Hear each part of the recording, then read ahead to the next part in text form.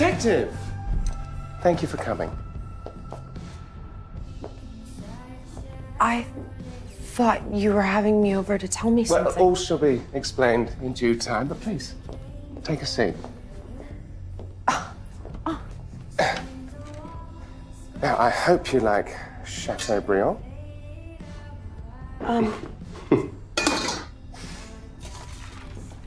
Lucifer, what is all this? This is to help you make an appropriate decision about your future, and dare I say, our future.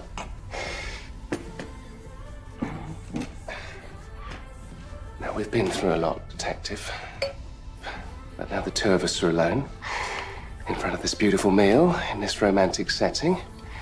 I can finally ask you the question I brought you here to answer, and I hope that you can answer honestly. Isn't this better than anything Pierce could do?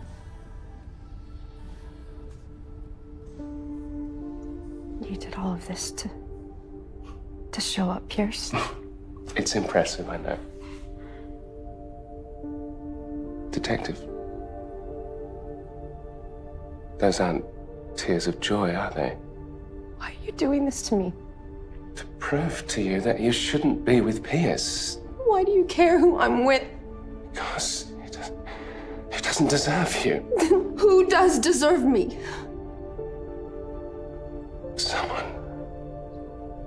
Someone better.